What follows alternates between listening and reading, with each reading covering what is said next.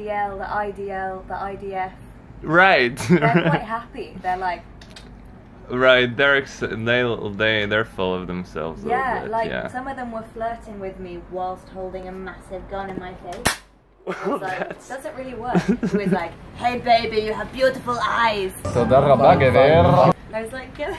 Well, but there's I think they're like counting on the implication of like physical violence. You know what I'm saying? Like once they have a gun, they're like think you're a captive audience. Like you can't refuse because they have like yeah, absolute exactly. power.